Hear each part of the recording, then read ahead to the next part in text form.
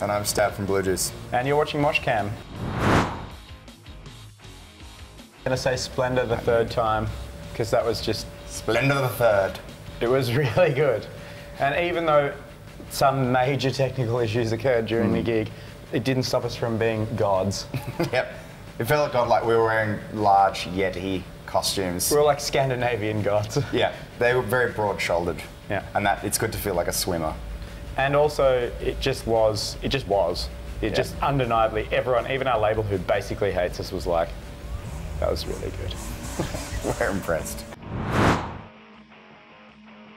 A gig in Doyleson where there was a full-on all-in brawl post-show. Like a brawl doesn't quite describe what was going on. Imagine, you know when you see massive men in like the Central Coast or anywhere, in a calendar or anywhere in Australia, and you think, what would it be like if those men really fought?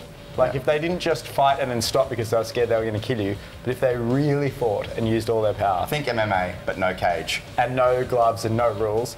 And that's basically, and weapons, that's what was sort of happening behind the show, but at the same time the show was going on, so we're a bit like, do-do-do-do-do. I was like, after the show it got way worse, like they just... The girlfriends were scared to leave the backstage area, as I remember. Yeah, and one guy I met after the show was heavily concussed and had lost 5 teeth. And he was enormous as well, like he was bigger than anyone you've ever seen to fight, and he was the guy that had gotten beaten up by the other guy who was even bigger than him. He was like all bleeding and just cut all over him and no shirt on. And I called him days later to see how he was, and he didn't remember actually coming to the show. The crazy show for me was the show that then resulted in Broken Leg being written, which was at the Slip-In in Brisbane, and quite a small venue that's used to having punk bands, and they hadn't cleaned up the stage at all after whatever the last gig was. And there was still broken glass all over the stage. And there's a lot of the time in this show where we end up on like our hands and knees or like go down to the ground or whatever. And a lot of time going down for... Yeah, taking it to the hands and knees and taking it to the ground. Down. I would do that in order to. I would do virtually anything in order to make the show go well. But yeah, true. So he's laughing because I would. I'm gonna suck this guy off now. If it's gonna, that'll be impressive. There's no right? depth to which we will not stoop in order to make the show work for the dumbest member of the audience. Yeah. Anyway, so I got all this glass in my hand and.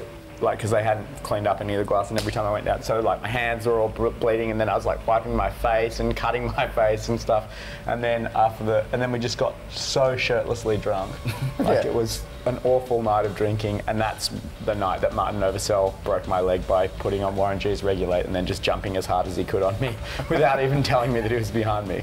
Martin Novosel being PhDJ from Purple Sneakers. Nobody believed me that I had a broken leg, so I had to walk around for a while on it and go and get a cab and stuff like that. They were like, we're going to the casino, woo! And I was like, cool, I think I'm going to faint. And then I got in a cab, went home, then had to let myself into the hotel with a massive dude who needed my help to get into the hotel. And then once I'd gotten him in, I went to bed. Then they called because they couldn't get in because they were too drunk and had lost the key. So I had to walk back out, like blacking out along the way on the corridor to like let them in. They all came in. Then I had to share a bed with 3 people. One of those being the man who had recently broken my leg. And he said, "Don't worry, let's spoon it out." It's you now.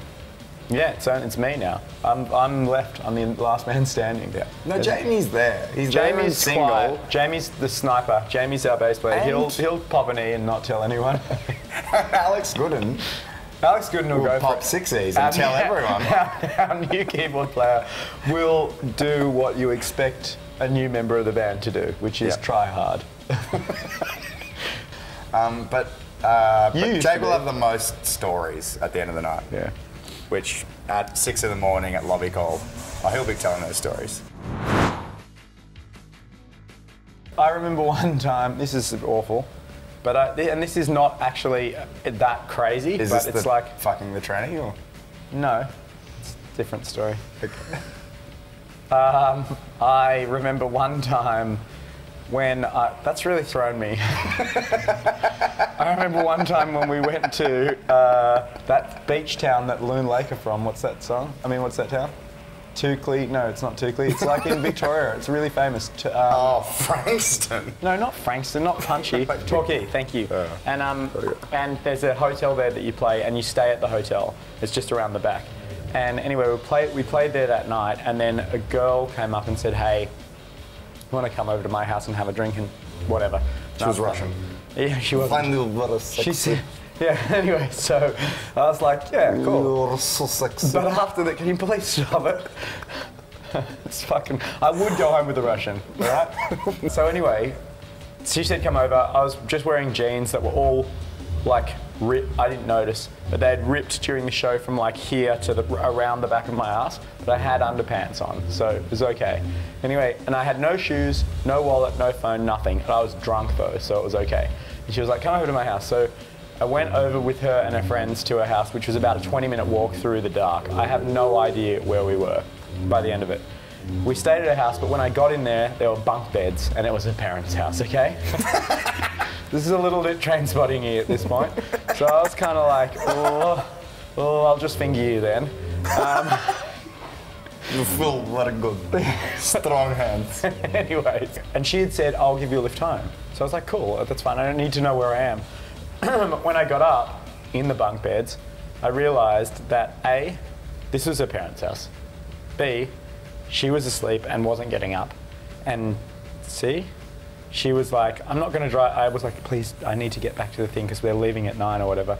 She was like, I'm sorry, I can't drive you. My parents won't let me have the car, even if I wanted to. And I was like, So I had to basically run out of the house, like, just with my jeans on and no shirt. I had no idea where we were. And people were like up and definitely doing things. And I'm like running basically naked with a huge hole in my crotch. Like, and it had fallen open so you could see my leg. It's like, obviously I have a hole in my pants. Just running naked with no phone and stuff, like pretending I'm jogging. Like, I was doing the best that I could to make it look like I just decided to go for a jog in my jeans. Yeah. And then I eventually got back to sort of what looked like a breakfast area because there was a cafe. There was an old dude with his dog, and I was like, man, please, can you just tell me I need to know where the Tukli Hotel is? And he was like, it's just over there. And then up that street, he could tell that something was up. I was like, I'm so desperate to get rid of you. It's definitely No, he was like, oh, I feel for you. I know what happened to you. Because I was clearly still drunk and just like scared.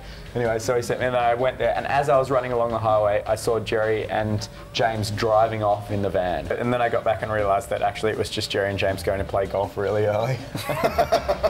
Everyone was still there playing Call of Duty. Broken hand during the show here, supporting Tricky.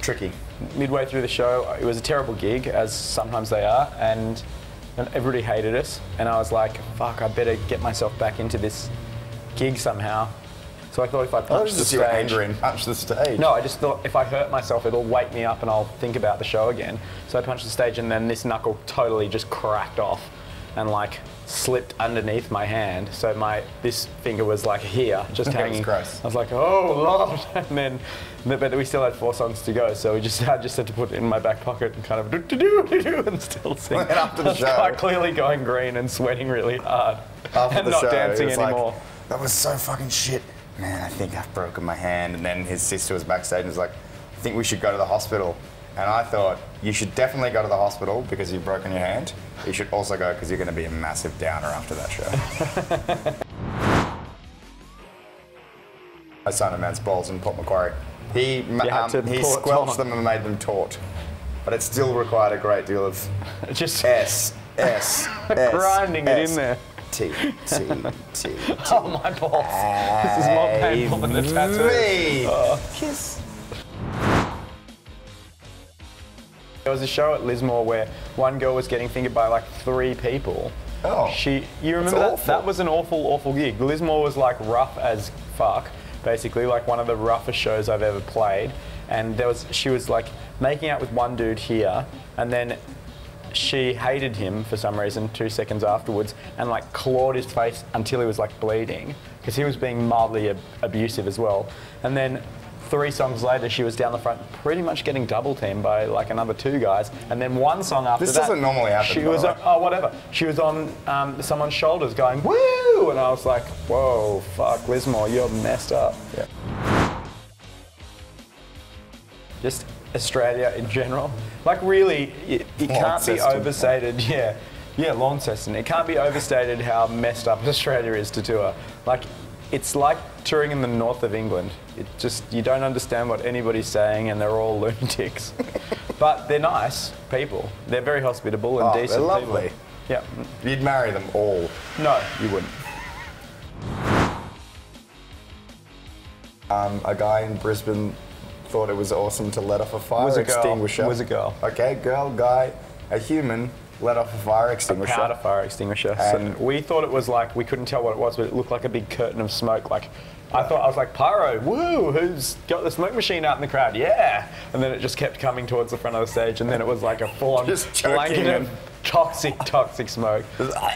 Choking through the song. And we're like vomiting during Broken Leg, and then everyone in the crowd, they just killed it, and then we didn't get to Broken Leg. It was during work. It was like 5 songs out from the end. That's right. Show our front of house and tour manager, who was like spewing up his food, was like, show's off. And then everyone was vomiting into our rider backstage and like throwing the watery vomit in their face, trying to clean their eyes out.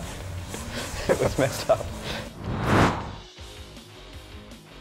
That was an early days kind of show, and we were doing a tsunami benefit here, and I had gotten this police shirt from a friend of ours, and then people was like, man, you shouldn't wear that, you're going to get arrested, like that's not a good idea to wear that, you know, in public. I was like, oh, it's fine, I'm doing the gig, whatever. We went backstage, got a bit drunk, and then we went to go on, and I got up and there were these 2 guys in the front row, and there's always like 2 guys in the front row just hating it.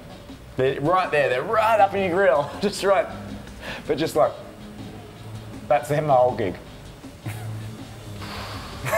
You're like, why are you right there then? Like, go away somewhere else if this is annoying for you. The Mambo should have been a giveaway though. Yeah, they were wearing like Mambo and Oakley and stuff, and I was like, why are these 2 bogans hating this so much?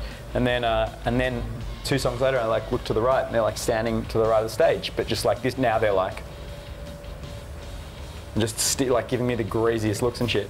And then I'm just like, oh, whatever, keep going, and then I feel them grab my wrist and like take the mic off me, and he showed me his badge, and I realised that they were police, you know, and they took like, I tried to pick up the mic and go, "Where the fucking doors?" But they wouldn't let me do it. They just grabbed me and put me in a, you know, full Nelson, and then walked me, well, not that violently, but just walked me off stage, and Jerry was just like. We still just kept going. Just had to play through. And then they dragged me down here and put me in the office and was like, what the hell do you think you're doing? You are taking the deaths of every police officer in the line of duty in vain. And I was like, I'm pretty sure that's not what I'm doing. Like, just doing this funk hip-hop show. And just wearing a shirt. And some pink flares. There's some terrible terrible pants. And yeah, and then we went to court about it. Stav had to go through I could hear him just doing the whole set upstairs. And I was like, the thing was, I went straight off stage and said, play this song that was an instrumental song. And thought, oh, what other songs haven't we done, and what can I just do in the meantime? I can't say that I didn't take ecstasy earlier in the day. That's not true, Mum. That was another bad moment as well. And yeah, and meanwhile I'm downstairs like sort of like trying not to get yelled at too hard and stuff, and like getting my thumbprint taken and shit, like standing against the thing. Just like, can't believe this is happening. And it's on the web, so if you YouTube Bluejuice Arrest, you can watch that.